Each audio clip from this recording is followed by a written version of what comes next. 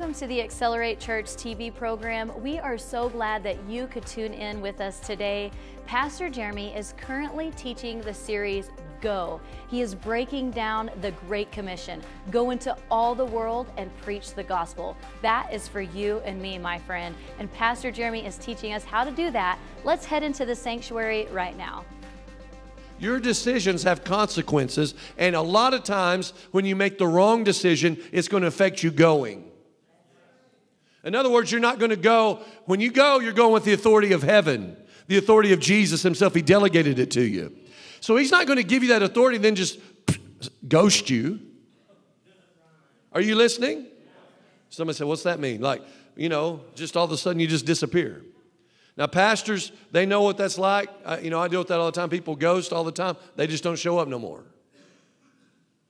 It happens everywhere. Every church that there's ever been, that happens. People are here, they're excited, then they're gone. Well, I was talking to a preacher friend of mine this week on the phone, and I said, hey, brother so-and-so, we had known, we had a little past thing that we had helped this pastor with. I said, is he still talking to you? And he said that term. That's why it's coming back in me. He said, no, he's ghosting me now. I said, ghosting you? He's like, yeah, I texted him 3 times. He never texts me back. Well, that had me that night going through my texts and realized, no, I accidentally ghosted a few folks.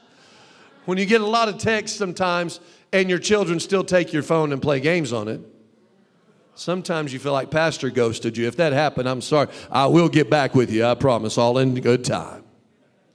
I don't know what happens sometimes, though. Texting may not be the best way, emailing even may not be the best way to communicate if you need to talk about something important. Face-to-face is always the best, right?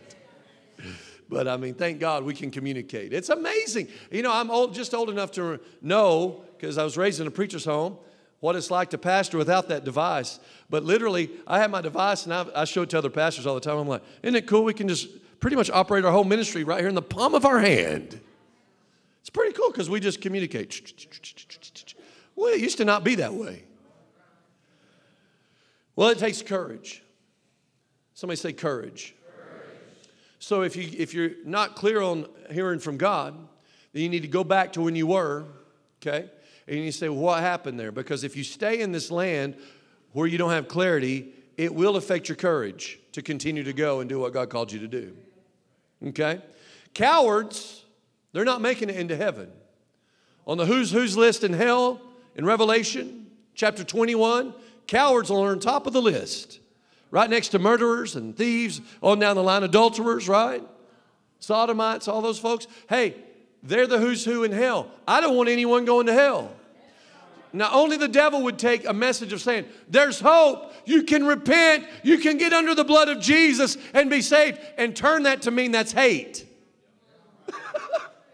I'm trying to help you so you don't burn in hell eternally. So you know what? Tumultuousness that's going to come in your life, a lot of it's going to have to do with between you and me, if you're called here. Why? Because the devil wants you to stop operating in the authority that Jesus bought and purchased for you. He wants you to stop. He wants you to hesitate. Cowards, they always figure out how to hesitate and make it look like it's God. Always. See, it takes courage. And inside every human is the choice to either be courageous or to be a coward. Inside every human being is that choice. And if you're going to go with what God says go, therefore, and do, you're going to have to keep your courage tank filled up. Cowards, they hesitate so much that you would almost think there's a first and second and even third hesitations in the Bible. That's the way a lot of Christians operate. God called me. Listen, if you have trouble being faithful to church, you might as well forget the massive, huge calling you think you have on your life. You've got to be faithful in a local church. I've always known this my whole life. And no, I haven't always been in a position where I knew exactly where I was supposed to be. In 2006, Aaron and I drove 42 weekends out of 52 to help Mark and Deborah with the church that we had launched there in Oklahoma City called Waterbrook. And then that season had passed, and I knew we were supposed to be here in Amarillo. And so here we are in Amarillo, and I'm looking for a local church because I know I have to be locked in a local church. God's not going to do anything in my life, though He's called me to preach from 3 years old, unless I'm in a local church under a pastor. So guess what? We came to town, and we prayed. We said, we got to find a pastor. So we started visiting, and we went to several different churches because I knew I have to find a pastor. This is how God works. All authority's been given to Him. He tells me to go and make disciples. What is He using to do that? The church. And in each church, if it's set up properly and biblically, it has a set man, the pastor, over that church. Not 40 pastors, a pastor. I'm not dissing anyone. I'm just telling you the biblical setup. You can disagree and hold your opinion. I'm not going to argue with you. But this is the New Testament church setup. God has given a gift, and everyone has to have a pastor, even someone that's in the office of a pastor. So that's why I'm blessed to have a pastor. It gives me freedom, and it actually gives me more boldness to say things to you because I have to deal with some of the same emotions, some of the same feelings you do when it comes to what you deal with around here. Of course, it's a different setup because I'm here, and he lives up in Michigan. I can't do anything about that. But what I can do is when he holds special meetings, go and support my pastor. And then if I get a word from God that I need to go other places, I know this, that I'm going to run that through my pastor first. You see, you maybe didn't get a word last week, but I got a word standing right there that I need to go to different places to get a different touch of the Holy Spirit. So guess who I'm running that through?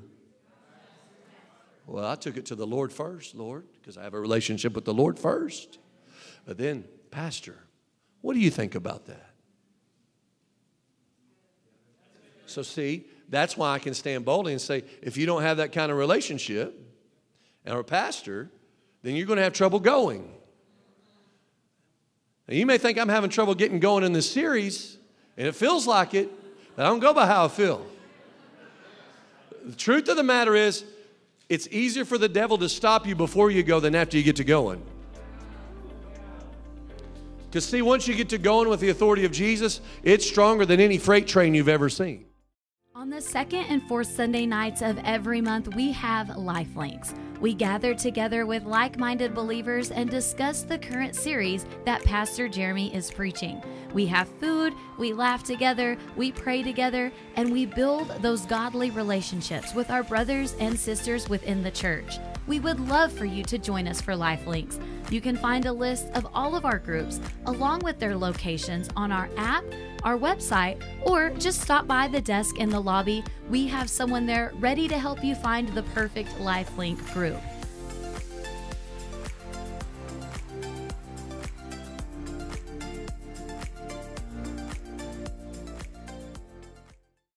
Cowards, they always figure out a way to hesitate. See, they're not going to come tell you, I'm not going, Jesus, but they'll hesitate. And you can see this with your children. Go make your bed. But I'm doing this. See, they figured out a way to hesitate. Now you say, well, you're calling your children cowards? I'm just saying this. It takes courage when God tells you to go, when it looks like all hell's breaking loose, when every feeling you have inside of you screaming, no, don't do that. It's going to cost you to do it. But I just want to tell you, there's some warriors in this room that aren't just young people, but are adults. I've watched. I'm thinking about one woman that she had to come to repentance for something that happened before she came to this church. She came to this church to get everything clean and right. And as she was here, she had come. She'd already experienced God, gotten right with God. But then the Lord started dealing with her. Hey, your repentance wasn't actually proper. You hadn't repented to the person you sinned against, but the one you sinned with. So that's what Judas Iscariot did. He went and repented to the guys he sinned with. They didn't care. He didn't go to Jesus. And sadly, he hung himself. There's that stupid spirit again. Spirit of suicide is always of the devil. Cut himself off from any hope of mercy when he hung himself because he never went and repented to Jesus. Peter, he denied Jesus and cussed somebody out.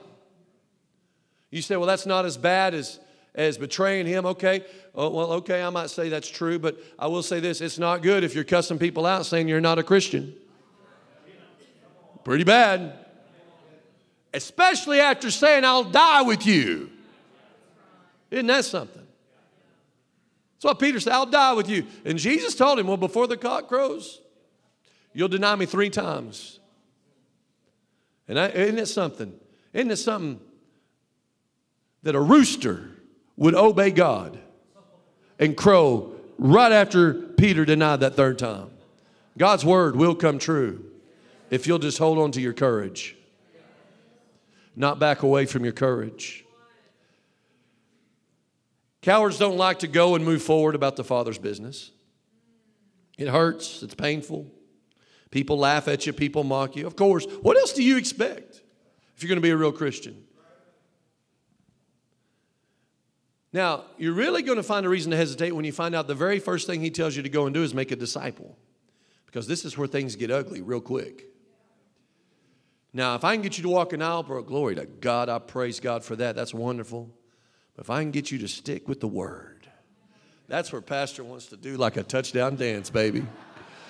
I'm like, whoa, you're sticking with the Word?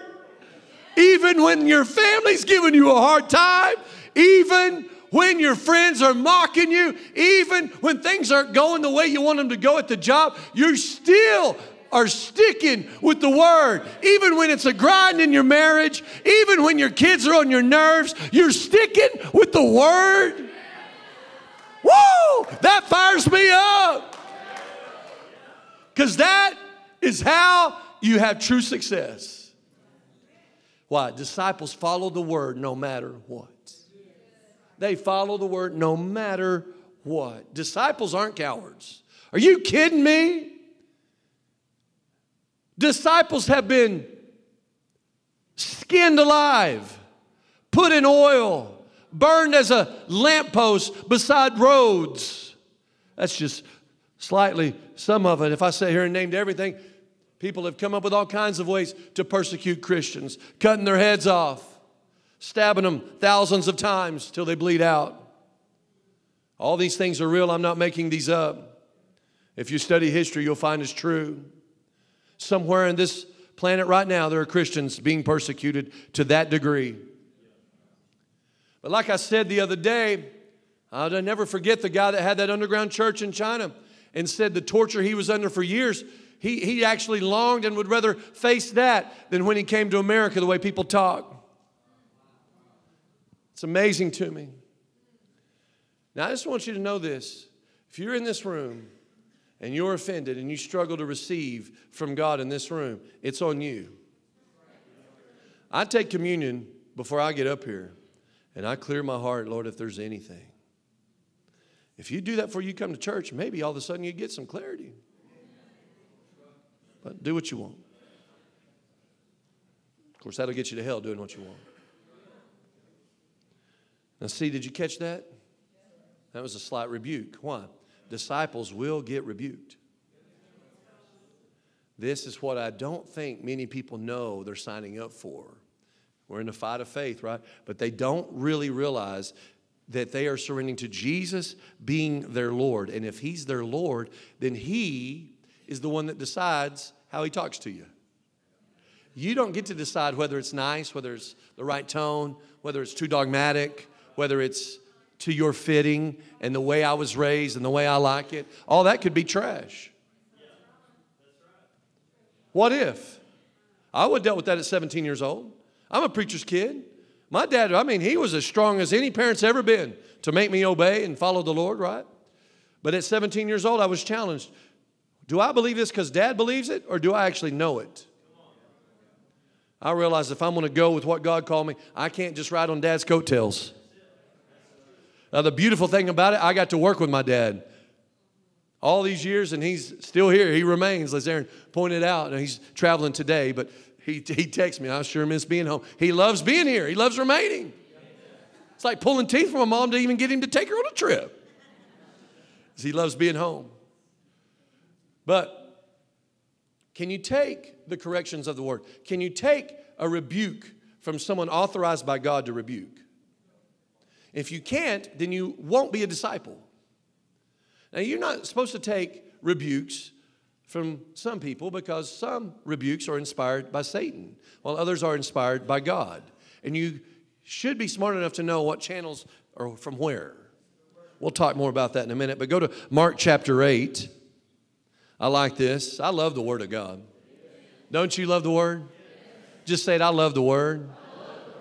Mark 8:31, Jesus began to teach them that the Son of Man must suffer many things and be rejected by the elders and chief priests and scribes and be killed, and after 3 days rise again. So is that pretty clear, the plan of what's going to happen? That's ahead of time, he's telling them. God's Word warns you ahead of time. And just like Mark said, the blueprint of your life has already been written before you were even born. It's up to you to discover it. You don't decide it, you discover it. Yeah. So ahead of time, he's telling his disciples. These are disciples that are supposed to take him at his word. I'm going to be rejected by the elders, the chief priests, and scribes. I'm going to be killed. After 3 days, I will rise again. You literally would think if they believed that word and they held to that word, they all would have been out there early that morning on resurrection morning looking for him to come up out of that grave. But they forgot the word, just like you and I have done. They forgot it. See, God did not leave you alone. This is my whole point. You will forget things. My wife has been going to see Dr. Sarah doing some physical therapy things, and it's good. I don't know what else she's doing, but she's helping her out. My wife was saying, yeah, we do this and this. Oh, I got to ask her. We were doing this, and I got to remember what it is. It's hard to remember, even though we went over it over and over. I said, yeah, see, because you got to practice it over and over. And that's the way we are as humans. You just got to get over this, okay? You got to come to church over and over and over and over. And when you don't feel like it, and it's mundane. And when all hell's breaking loose, you come. When your feelings are hurt, you come. When everything's all good, you come. Why? Because you know God is speaking, and he has something for me. If you'd approach every service that way, you would leave here a sharp Christian. An on-point Christian. You wouldn't forget the word so easy. Accelerate Church places a high priority on instilling God's Word into the heart of the next generation. Our kids' ministry is spreading hope by teaching the Word of God on a level that young ones will understand and take home with them. In Accelerate Kids, your kid will experience awesome praise and worship, illustrated sermons from God's Word, and interactive games in both big and small groups. Serving God is fun, and we would love for your kids to join us at Accelerate. Any rebuke you've ever received, and the heart of it isn't from the heart of God, in other words, from the Word of God. Hey, what you're doing in your life, living with someone you're not married to, that's called fornication.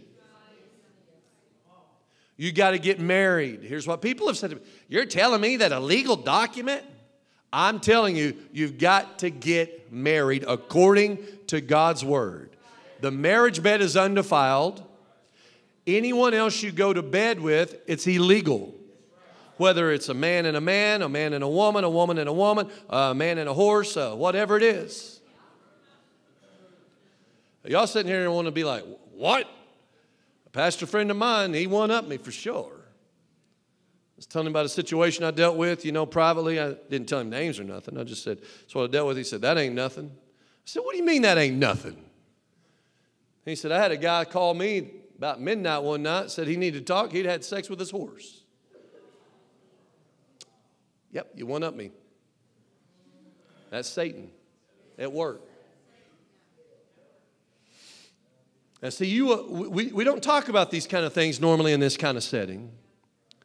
But the truth be known is if the cover was pulled back on America right now, there's a lot of bestiality going on, even in our own area.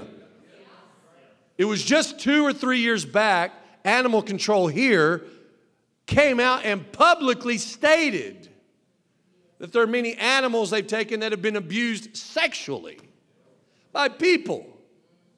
It's disgusting. It's demon activity. But it's happening. We'd rather not even look at it. But that's someone that never took a rebuke anytime, so they're way off the rails. Now, here's what happens.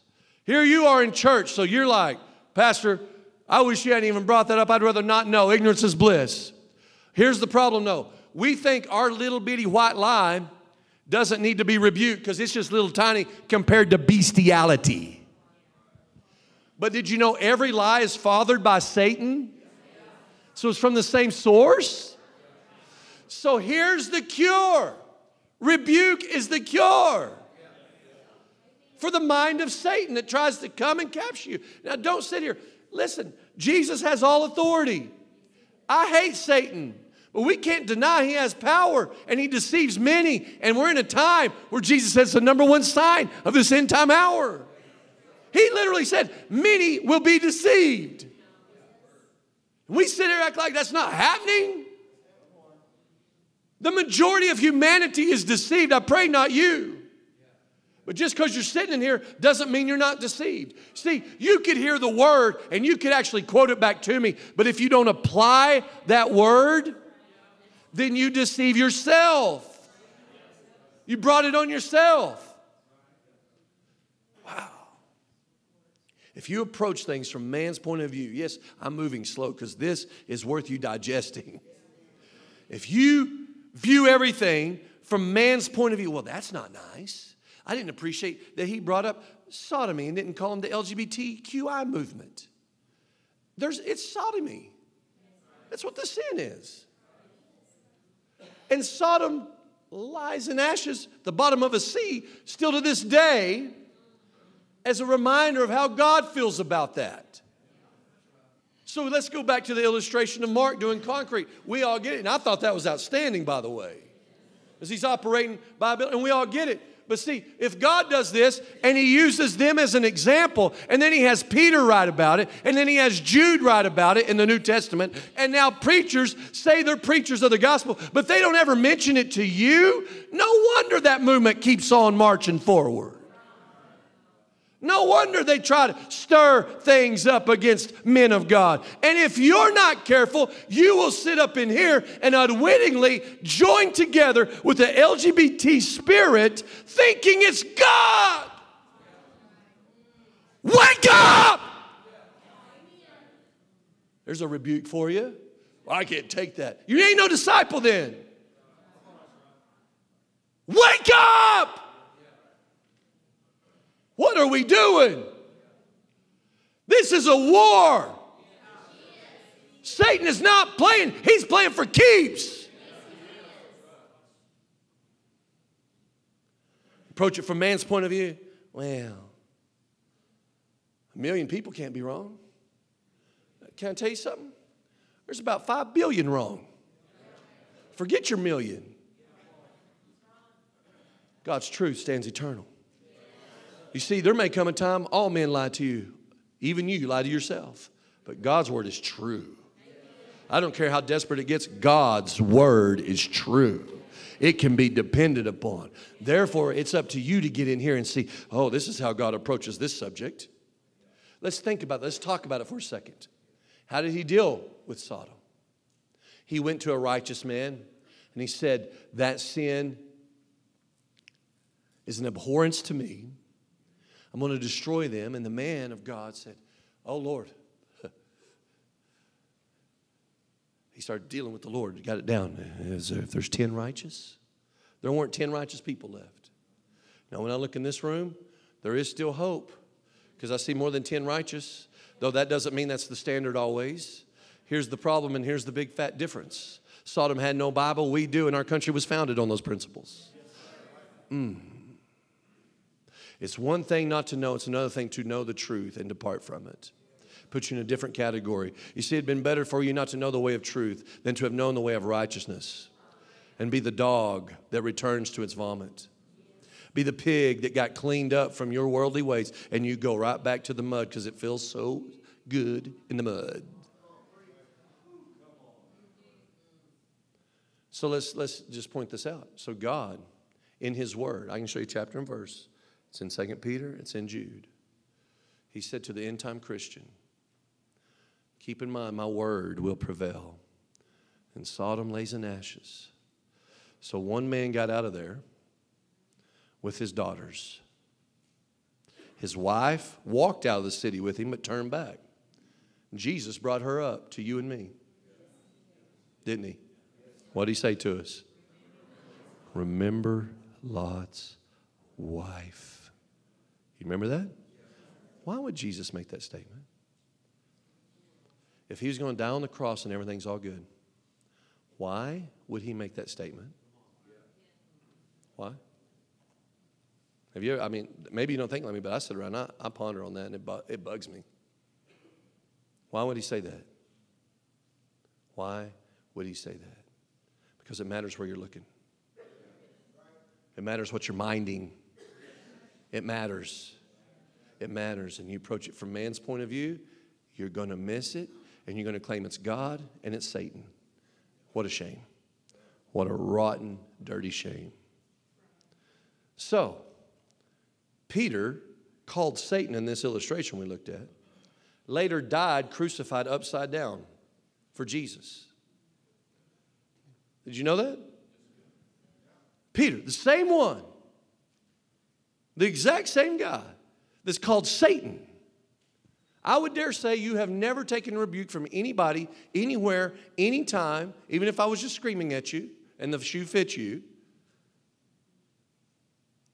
Never have you been called Satan. Straight up, you're Satan. From the King of Kings. Jesus never lied. But that man later died upside down on a cross. Obviously, he didn't allow the harshest rebuke ever given to any disciple to cause him to quit. Isn't that something? The way he went out was crucified upside down, and he's the one that said, turn me upside down.